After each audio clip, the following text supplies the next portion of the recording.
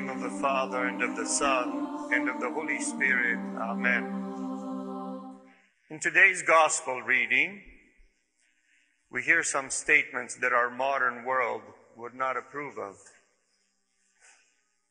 The reason why the world would not approve of these statements is because Christ speaks in an unpleasant manner to his own disciples.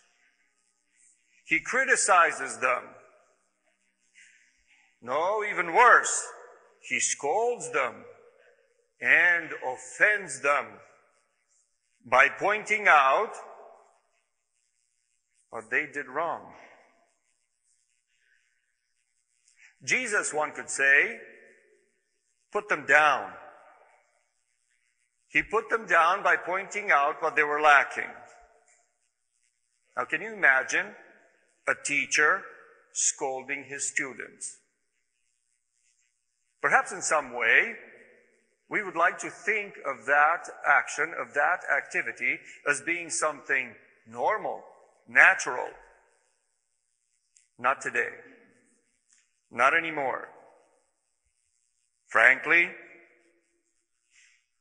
it's difficult for teachers today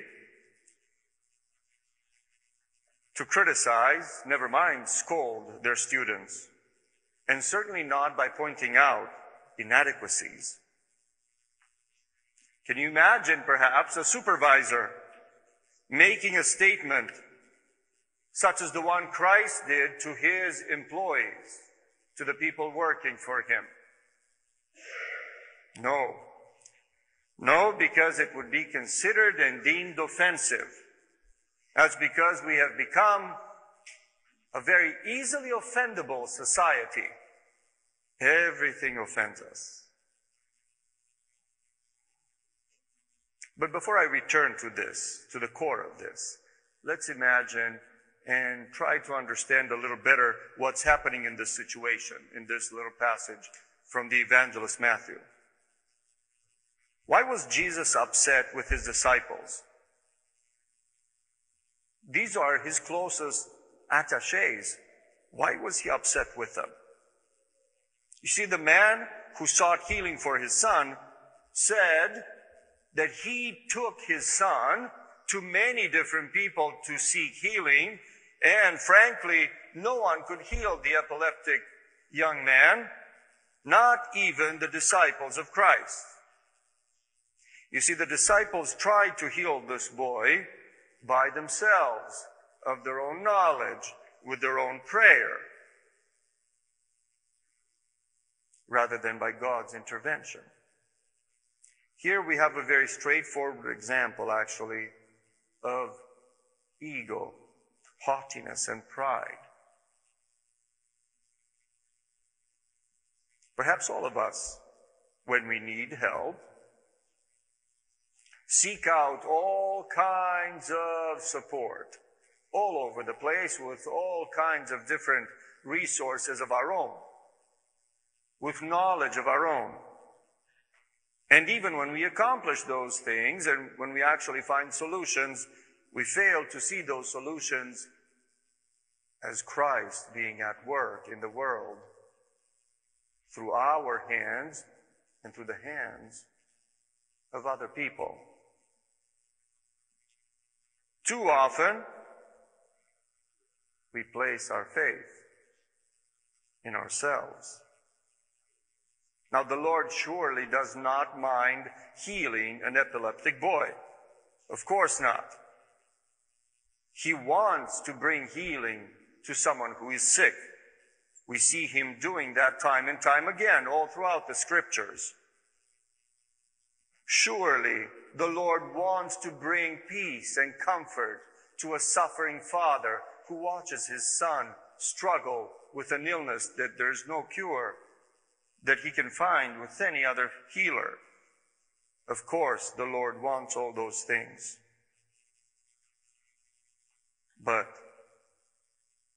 he also wants us to see that healing and comfort for the suffering of the world comes not from our knowledge, comes not from our power, but from a power that comes from above, from a healing which is divine.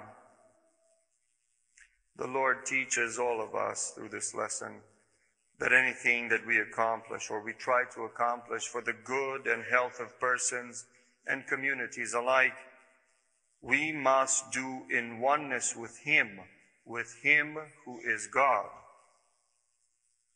Jesus, being true God and being the initiator of all that is good, reminds in this situation His disciples and us today that if we are to succeed in good and holy pursuits, we must pursue that respective work with Christ God as the one acting through us.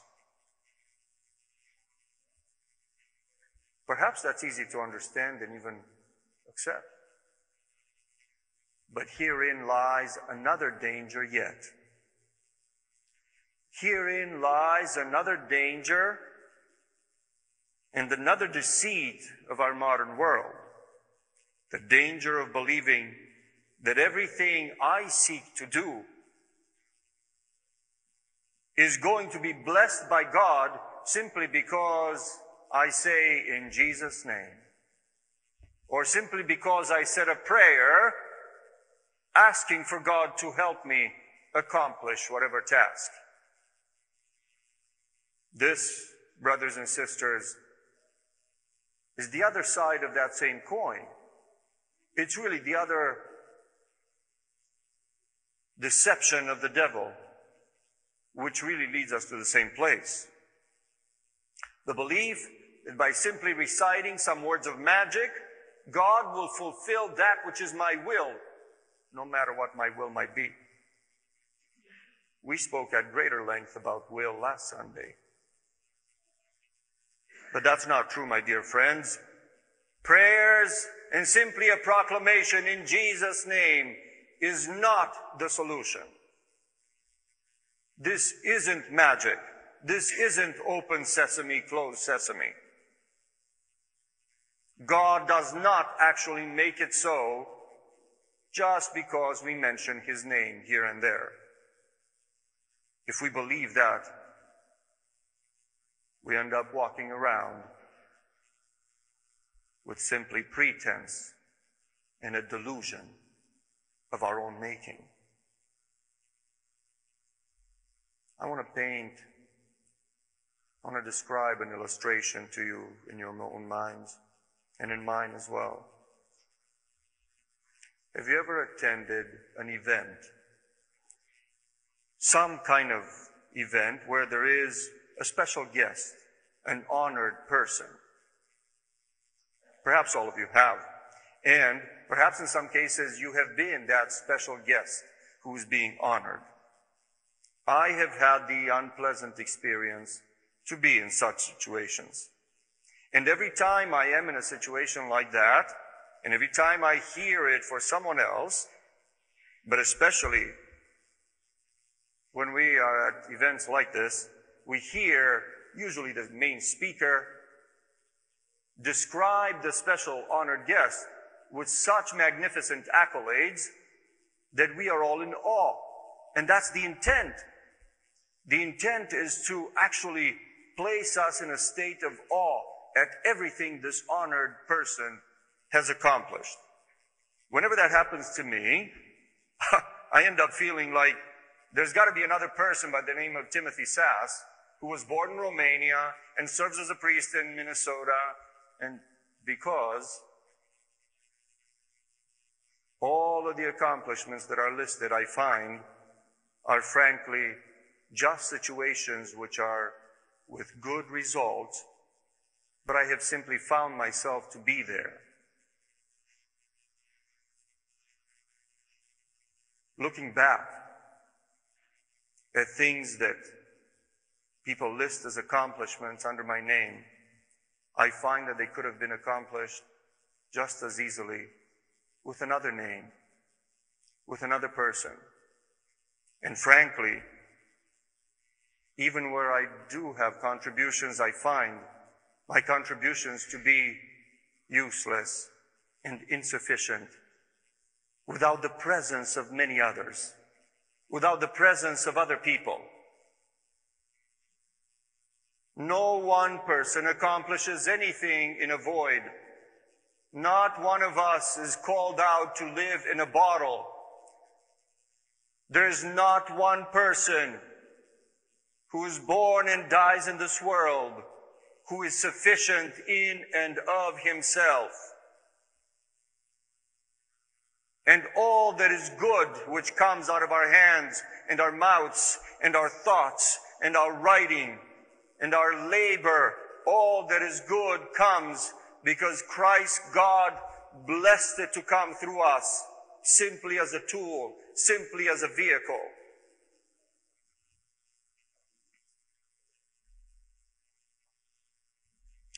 The reason I share this with you, my dear brothers and sisters, is not to put you down, is not to actually diminish your self-confidence. No, I want you to be confident. But I want you to be confident in the you who is the true image and likeness of God. In that person who actually proclaims Christ God in all that he accomplishes. I don't want to take away credit from anyone. Frankly, if my name goes erased after I die, it shall be for my salvation.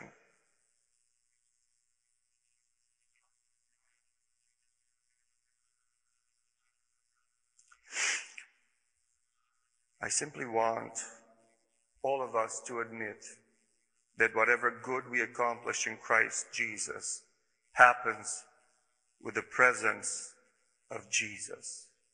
So how is Jesus present? And this is my conclusion really. How is Jesus present with us today? How can I, a disciple, heal an epileptic son of a suffering and weeping father today, when I cannot turn to Jesus in the flesh for him to heal the son and comfort the father? Brothers and sisters, the Lord Jesus is alive with all of us in action. All of us being at work together with prayer and fasting. For you see, when Jesus tells his disciples in this gospel we just read, that such a great miracle can only be done by prayer and fasting, he essentially told them, it's outside of you alone. And if it is outside of me alone, it is only accomplished in me together with all others who seek to be members, minuscule members as we are, of the body of Christ, alive and at work in the world. And you see, brothers and sisters, I was not diminishing your self-confidence. I was not putting you down, because Christ is not putting his disciples down. I simply want you to see how much greater we are when we see ourselves as simply one member of the one Christ God, who is indeed perfect, who is indeed capable of healing anything, who is indeed capable of accomplishing something through my faith that isn't even as great as the seed of a mustard.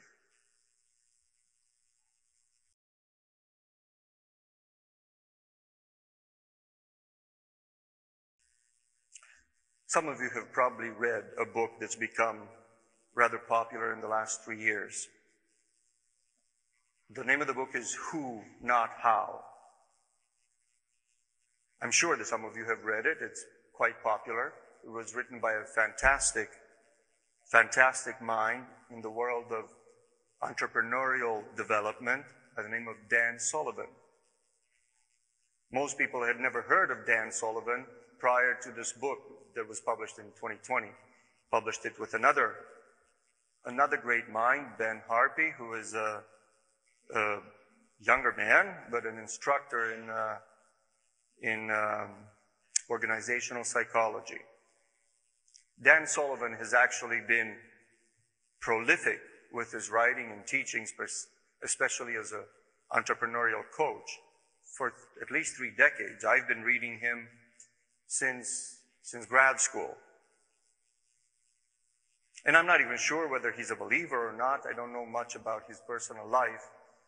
But in reading that book a couple of years back, Who Not How, which actually points out that it's really the partnerships that we establish that bring accomplishment, it reminded me really, time and time again, at how much we depend on one another, how much we need each other, so that that which we proclaim here on Sunday morning becomes manifested in our co-ministry, in our co-labor, in all things which are good in Christ, in the world, in the communities around us, with people whom we know and love, and with strangers we'll never meet.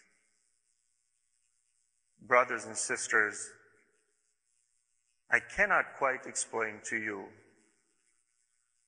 how large a mustard seed of faith is. But I do firmly believe that if we stick together, being the who for each other in Christ's work in the world, indeed Christ will move mountains through us. Amen.